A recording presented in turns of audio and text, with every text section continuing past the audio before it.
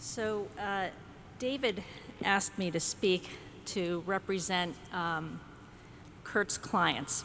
So here I am, Lisa Caputo, Curt Hecht groupie. I met Curt in the most interesting of times and circumstances. It was during the financial crisis when I was at Citigroup. Have crisis, call Curt. We had a new sheriff in town at the helm of the company, and storm clouds were forming. We had a few problems.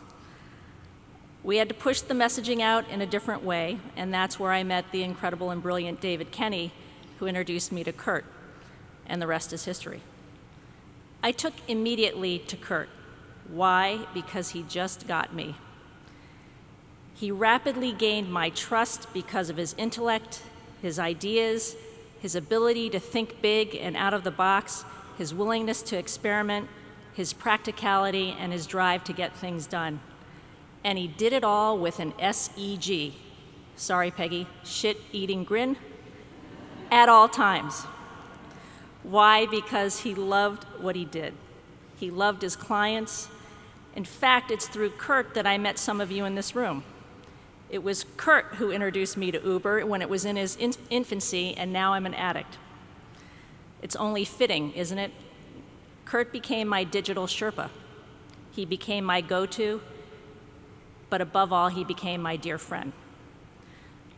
Curt was at my side when we navigated the digital landscape at Citi and launched its social media presence and did new and innovative partnerships with Apple and others. When I went to Travelers in my first few weeks on the job, and David and Curt had taken over the weather company, I called Curt and said, I just read that you did this very cool partnership with Facebook. Thank you, Carolyn. Don't go anywhere else with this but to me first. And he laughed because he loved that and said, of course not. I never would do that. I love it. At Travelers, we've charted new territory for the company. I took Curt up to Hartford, Connecticut, the insurance bastion of the world, so he could meet people, get the lay of the land, and help me sell a new partnership with the weather company that was innovative and different. Now, Curt quickly assessed the situation, a very geeky insurance situation, and found the lone cyclist in the company, asked him to go on a bike ride, and readily endeared himself to the entire claim operation because the avid cyclist ran the claim operation. I think Curt even became a Travelers customer. Whenever Curt was coming to town, we'd get together for coffee or a meal. Our conversation was always around what could we do more of, what could we do better, how could we zig when the others were zagging. And then we would move straight to our families and our kids. You see, Curt's family and my family became friends. We share a love of Naples, Florida.